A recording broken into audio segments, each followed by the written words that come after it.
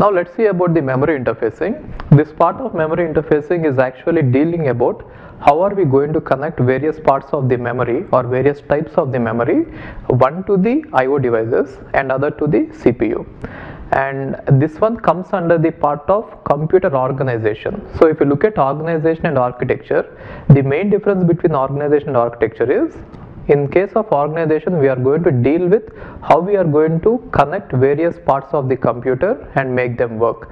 So in case of architecture, we deal with how to make use of it effectively, right? For example, if you are talking about pipelining, that comes under architecture. If you are talking about just connecting the parts, it comes under organization. So this part comes under organization. Now let's see why we need the memory at first. So whenever you try to give any input, which is nothing but a program, that will be present in a memory, and that program has to be given to CPU, right? Now if you see CPU, generally the speed of CPU will be given in MIPS, which means million instructions per second. So the meaning of MIPS is that the CPU can execute 1 million instructions in 1 second. Million instructions per second means 1 million instructions per second. Now the problem is, when it is able to process those many instructions in 1 second, will you really be able to give the instructions to it at that rate? That is the main issue. Now how are you going to give the input to the CPU is mainly through memory, but then the problem with memory is its speed is less compared to the CPU. Got it? Now there are various types of memories. One is the cheapest memory available, which is hard disk. If you try to put the data in the hard disk and if you ask CPU to execute the program from the hard disk, then what happens is, even though CPU is able to execute it very fast, it will be troubled because of the slow speed of the our secondary memory, which means our secondary memory is going to be a kind of bottleneck. Then what should we do? We should place the data in a high speed memory like main memory. Still main memory speed is not as good compared to the CPU. Therefore you should go for higher speed memory, that is cache. So see this, that is how we are going to organize it.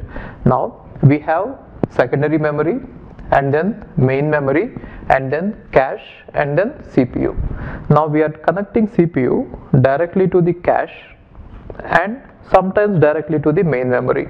Cache and main memory are somehow faster compared to the secondary memory, but secondary memory is very slow. That is why we never try to directly access a program from the secondary memory. Before we try to fetch it into main memory, and from main memory maybe we'll directly take it here or we take it through this.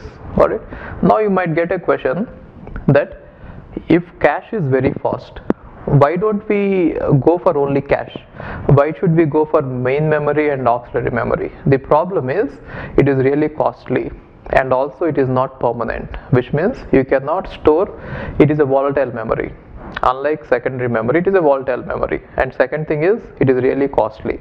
So if you increase the size of the cache, your entire computer system is going to cost you very high. So we are going to have a trade-off, right? So we have low speed memory, and then medium speed, and then high speed memory. Got it? Okay, now if you see this, we have already discussed in operating system how to deal with the transfer of data between secondary memory and main memory. Why can't I store everything in the main memory? Again, main memory is not, main memory is volatile memory, and second thing is it is costly. Therefore we are going to have only some main memory, but everything is stored in secondary, and as and when we require a program, we are going to load it, right? Then it becomes a process. So everything about this we dealt with in operating system, right? So how do you move the data from here to here?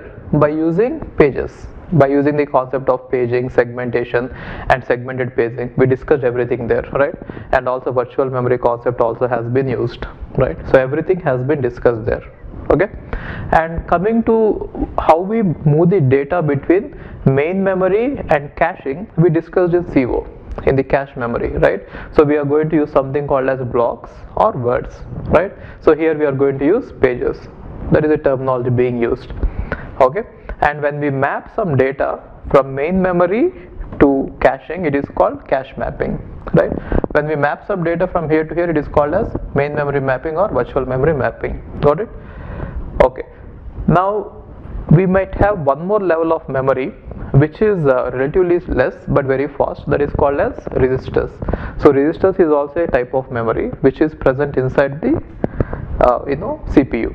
So whenever you have a program, first we move that program into the main memory, that is when it is going to become the process, and from that process in general we move a part of it to the cache as and when it is required, and from that cache we are going to take instruction by instruction and get it into registers and then execute it. Got it?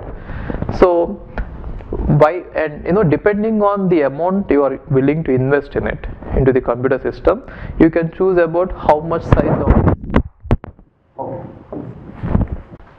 depending on the cost you are willing to invest into your computer system, you can choose how much you want to buy cache and how much you want to buy main memory and how much you want to buy this. So in the next video we shall see how to use the cost, and what is the cost of each one and how much you can get within the budget. Okay, fine. Hi, if you are planning to do masters, then doing masters abroad is better than doing masters in India. I'll give you all the reasons. So first reason is, out of 1 lakh students who take GATE every year, there are only 500 seats in old IITs. So all the IITs put together have an acceptance rate of 0.5%, and IITs, universities better than IITs, they have very good acceptance rate like 30%, 40%, but all the IITs put together have an acceptance rate of 0.5%. And if you are working hard to get into IIT Bombay's ranking is 177. And IIT Roorkee's ranking is 400. If you are happy to get into IIT Roorkee, then getting into universities better than IIT Roorkee is easier compared to getting into IIT Roorkee. And looking at the salaries for computer science, for software jobs, if you have done your masters in computer science in US, the salaries are ranging from 80 lakhs per year to 1.2 crore per year. So even if you take an average of 1 crore per year, your savings will be much higher than the salaries in India. After taxes and your cost of living, you can easily save 40 to 50 lakhs per year. And in India, the maximum jobs that you get is around 30 lakhs. So your savings will be much greater than the salaries in India.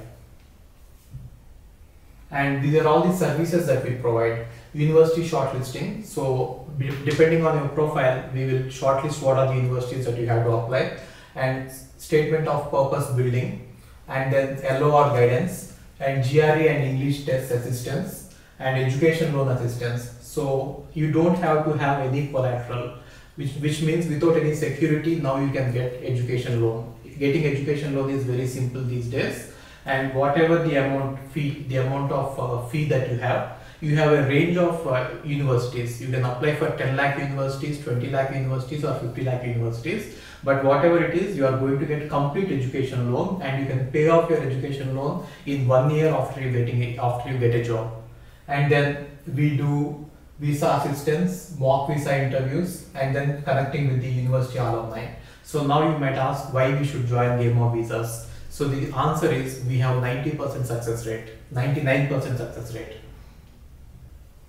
And these are all the destinations that we guide the students to. So we guide students to any country that you want to go. So now it is not just USA. We guide to UK, Germany, Australia, Canada. So we guide students to all the countries. We work with all the destinations.